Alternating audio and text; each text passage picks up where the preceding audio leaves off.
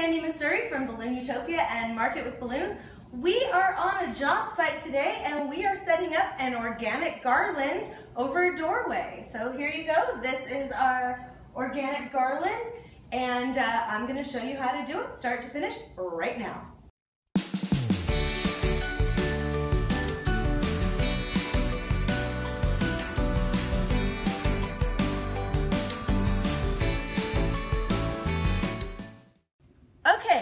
So what we're going to do for our organic garland to start with, we're going to start with the 11-inch balloons, and then you just want some sort of compressor. I mean, you could do it all by pumping it by hand, but that would get very tiresome. And the thing is that you don't want to size them. You don't want to make them perfectly sized. My assistant here is starting to put them into quads, but we're not ready for that quite yet. So you don't want to make them all the same size. You want to make them all differently sized. And as much as possible, you want to try to make them round, not light bulby. So, lots of noise now.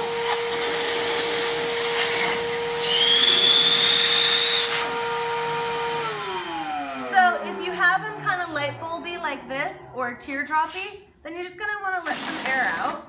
And if you kind of push it against you and roll it around, then you'll see it'll take on a rounder shape. And the rounder they are, the better that they're going to look when you put them into the garland. Okay, so rounder is better. And also, if you inflate it up bigger and then let it out, it's going to be a little bit squishier and it'll be an even nicer shape. So you're just going to do, and then you saw I tied them together. So I tied them into a duplet. These are actually pretty close to the same size. So you want to try to really make them different sizes. But if you look down here, you see that I have them all different sizes. And so when we start quadding them together, we'll have like big and small. And then the ones that are kind of teardroppy, again, if you just kind of roll and push them into and roll, then you'll see it'll take a nicer, rounder shape. And then to make your quads, you're going to take two duplets and simply twist them together until you have a quad, just like so. So that's how it starts, is with the 11-inch balloons. Then after you've finished your 11-inch balloons, then you're going to move to your 5-inch balloons. And your 5-inch balloons, you also want to tie them into duplets. And I'll come back in a moment once we clear out all this, and I'll show you that next step. Okay, so now we have all of our 11-inch balloons in quads. You see that our quads are all different shapes and sizes. I didn't round out all of them the way that I should have, but that's okay for right now. Anyway, so now what we want to do is we want to take some 260s. Those are the long skinny balloons. And you see that I've tied two 260s together to make a little chain. I'll probably end up putting on a third one later. And what I'm going to do now is, you see I'm just kind of putting it through. I'm holding the nozzle and I'm just going to kind of figure eight it a couple of times. And then if you really want to make sure that it's good and secure, you can also tie it. Okay, and then now what you're going to do, you see I'm just going to put this up on my hand like this. Oh, thank you. And I'm going to make the garland. Now, what's important here is that even though they're wonky sizes, we do want them to kind of nestle together nicely and form a pretty tight garland. And that's really going to help us also when we go to hang it. Okay, so today we're doing a frameless one. We're not going to be putting it on a frame, we're going to be hanging it. All right, so you see I'm just going to continue stacking them, and then I take that 260 and I figure eight it together, and that's going to kind of make them pull nice and tight.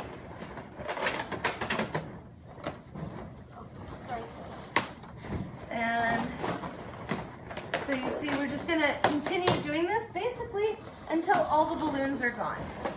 We may cut some off later. We may find that it's too long. We may find that we need to add more.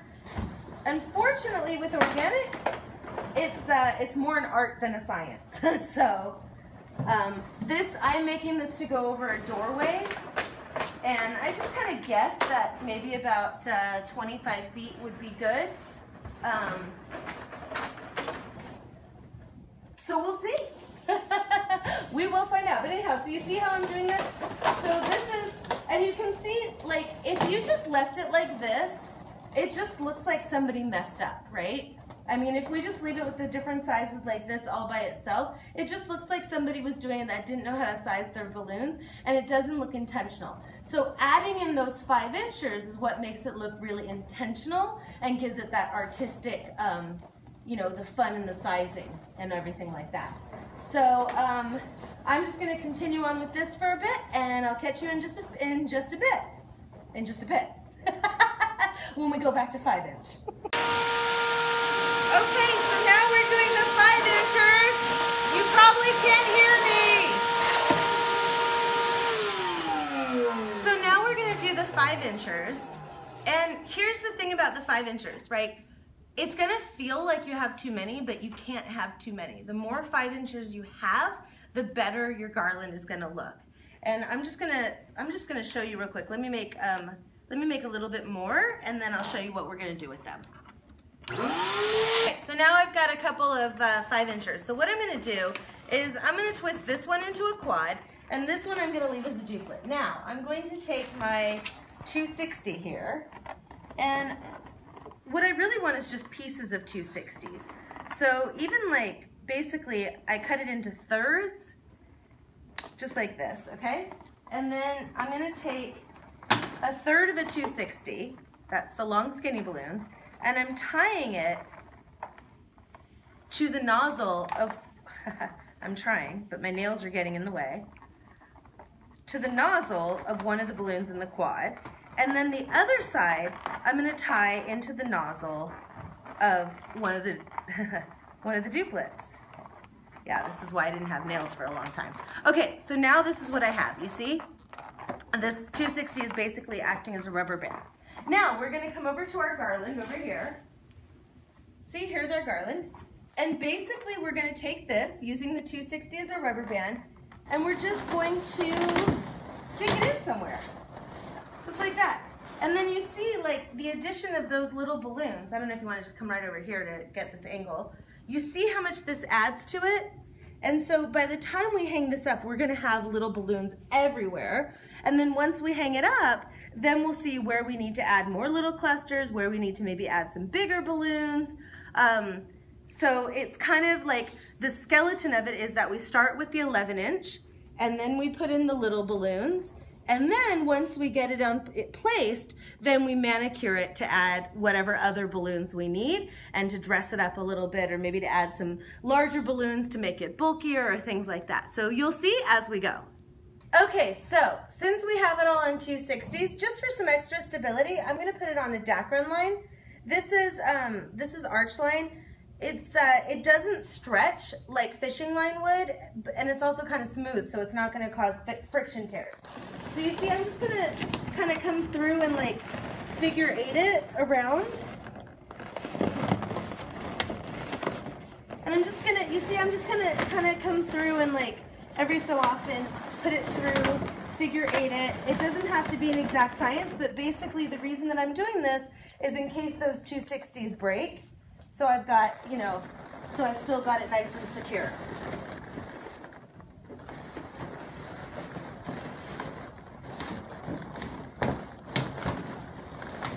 You see, it doesn't take that long to just go through it real quick. Kind of putting it through, figure 8ing it.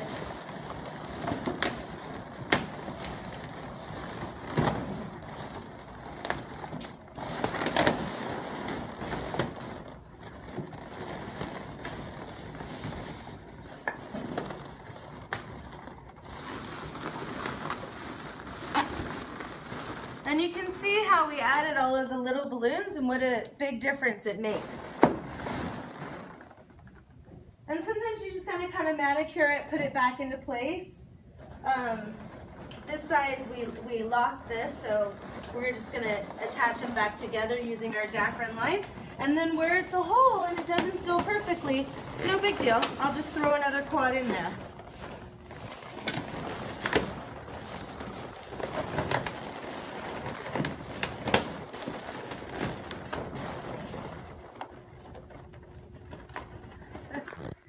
If I don't get all tangled into it. What on earth? Oh my gosh. it's probably easier to put the string through before you add all the 260s, but I forgot. So, as you can see, it's not a big deal to do it afterwards. It might be a little bit more confusing, but not a big deal.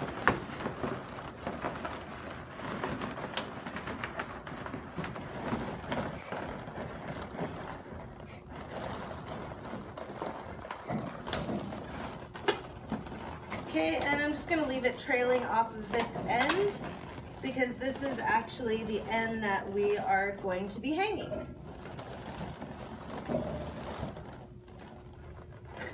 Anyways, okay, we'll come back in just a moment. Okay, so what I have here now, you see, we're in a venue. I can't put holes in the wall. So what I've got is the 3M command hooks, and we're gonna use these. So we got some alcohol pads, and let's prepare these first of all, before I get up on the ladder. So to prepare these, basically you just follow the directions.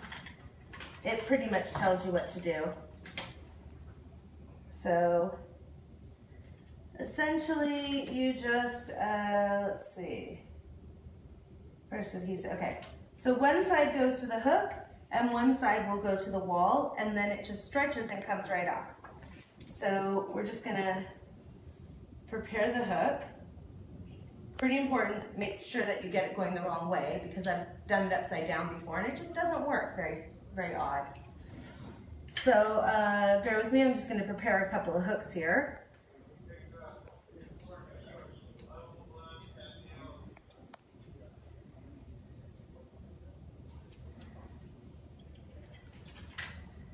Okay, just like so.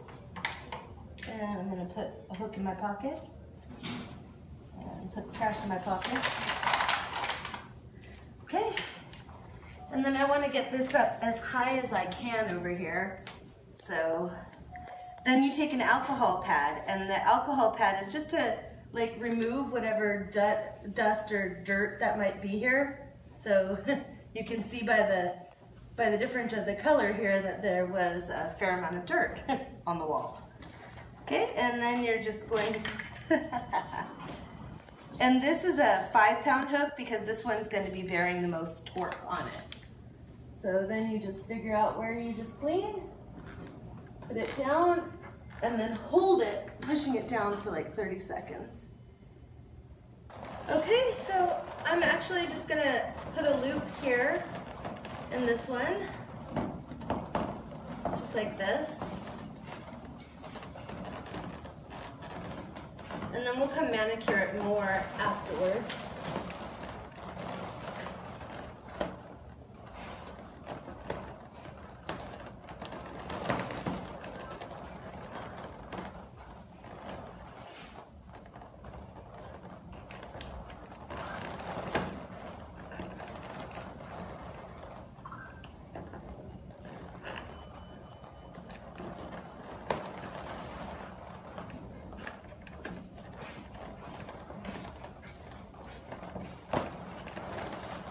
Okay, and what I wanted to do, I'm changing my design as we're here because my original design quite simply is not going to work because these are not magnetic. I thought that they were magnetic and they're not.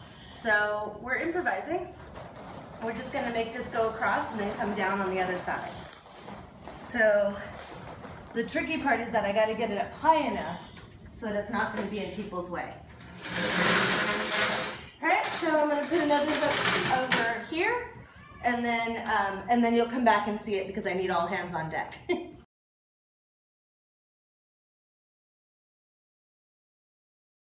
Okay, so as you see, we are now kind of manicuring it, and you see that I added this extra little piece to it. And so if you want to add extra pieces, what you can use is rubber bands. Or since I didn't bring any rubber bands, I made a rubber band out of a 260, a full 260 that I just tied into a circle with a knot. And then basically what you can do to join the pieces together is I'm just going to take this, I'm going to stretch it over a couple of balloons. And the reason that I want to do a couple of balloons and not just a single balloon, because if that balloon pops, I don't want it to come off. So I'll end up, you see, there's my rubber band. It's around a few balloons. I'm just gonna take it and let's see, where should we join it to? Maybe just to this piece right here. And the same thing, I'm just gonna kind of, I don't know if you can see what I'm doing here. I'm just kind of shoving the balloons through the rubber band, and then you see that makes a pretty good connection there.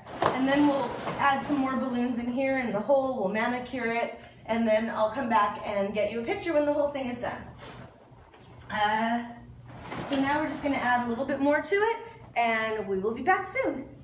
Hey guys, so here we go. This is our organic garland in rose gold, gold, and silver. We have a little bit of chrome silver and gold just to add a little bit of extra texture. We didn't use the big balloons just because we're in such a small space. We couldn't. So I had planned that I was going to use some larger balloons, but a lot of times you just got to adapt. So here we go. It's not exactly what I had originally planned, but we had to adapt, and I think it turned out pretty cool. So here you go, our organic garland. If you like this video, make sure you hit the like button. Make sure you tell everybody that you know that they should subscribe to my channel, and make sure you should subscribe as well. Make sure that you leave me a comment. You know, if you like it, let me know. Give me some love, and share the video with everyone you know. So there you go. Until next time, just go forth and balloonify.